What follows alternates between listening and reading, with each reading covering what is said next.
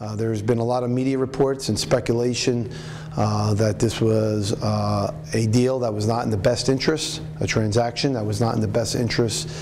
of Stockton University, the students, the faculty, and the state of New Jersey as a whole. Now, we do know that the President Stockamp, has resigned immediately. So in all fairness to the acting president, Dr. Kesselman, who spends most of his time on the academic side of the university, he didn't have a lot of the answers, but he made a commitment today to us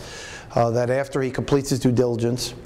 and gets answers to many of the questions that we pose, that he would return